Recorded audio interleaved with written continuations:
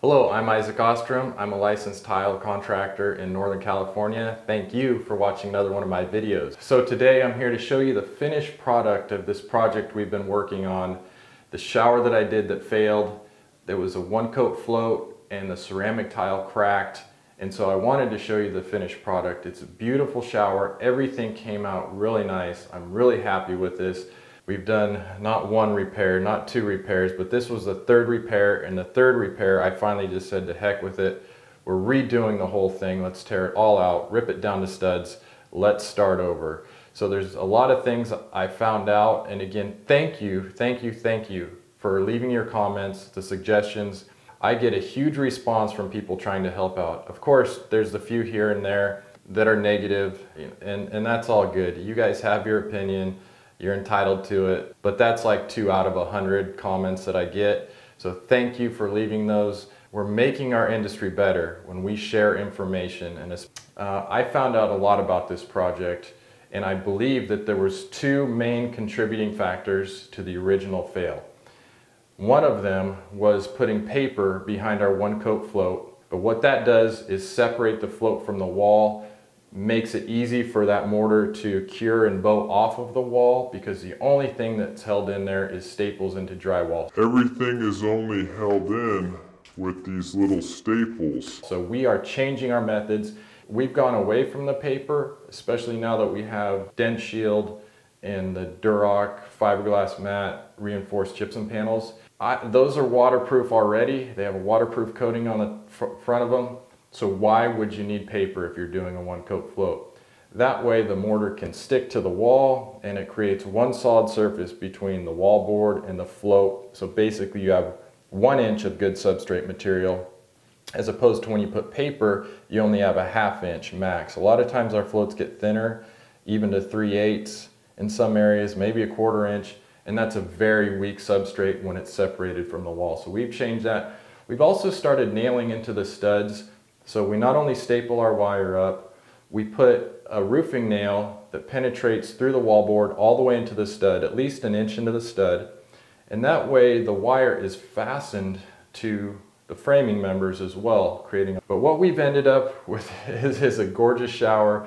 Again, this was actually 7 days of labor for us to redo, plus the material, plus all the tile. So the first problem was with our float wasn't attached to the wall. So not only did our one coat float not bond to the wall and come loose and start to crack, the tile that we used was very soft. So this is a 4x10, and see how soft this is? Watch, I can just take this tile and snap it, really soft, and doesn't have any give to it. So if there's anything going on in your substrate, you don't have any leeway. And again, things move. We are on clay soils, we're on expansive soils. This is an exterior wall, so it heats up and cools down, expansion and contraction there. So it's just another factor that can lead to a job issue. So we went back in with porcelain tile, which is rated for floors. It's a much harder, durable product. And so not only did we improve our floating technique on this one, we improved the tile that went in here too. So I'm feeling really good about this. You can see when we float our wall, I get a lot of questions why we even float walls. I mean, that's one of the biggest questions I get. You guys say it's overkill, you've never heard of it. It's a great method, and I've taught this method. I'll put a link up so you can see how we float walls. But what that allows us to do is get a perfectly flat and straight and plumb and strong substrate when it's done right, of course.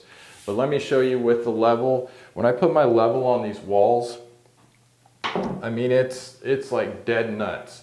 And this does a couple things. Not only does it look better, but all of your cuts on your inside corners are gonna be the same if your wall is plumb, but it just looks great. And the other question I get a lot is, how do we trim out the edge when we float? You know, we got this 1/2 inch of build out, and how do we treat the edge?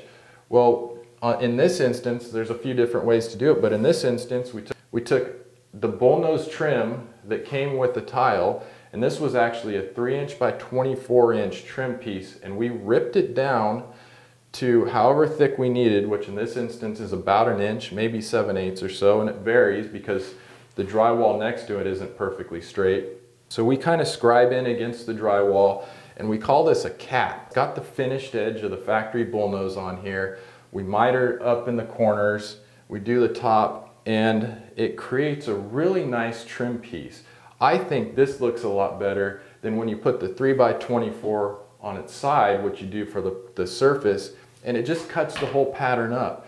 This way with a cap, it looks finished. It gives our tile job a little substance, stronger and thicker, and a really nice way to trim it out. So again, thank you for sticking with me on this project. First video I uploaded, and I'll put that card up here too, was showing when we came in and we just were hoping to just repair the cracked wall tiles. Well, that didn't work because we just started cracking more as we went, and the wall started getting worse. So about 2 or 3 months went by to when we can come back in, and I decided we just need to redo this whole thing. So there's other videos showing the tear out, there's other videos showing the rebuild and waterproofing. So make sure to check those out. That'll be the next video coming up. I'm gonna put it here on the end screen, so make sure to watch that video.